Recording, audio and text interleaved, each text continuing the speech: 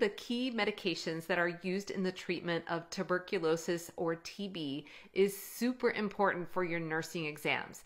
And our little trick here from our pharmacology flashcard deck to help you remember these medications is to think of the word RIPE.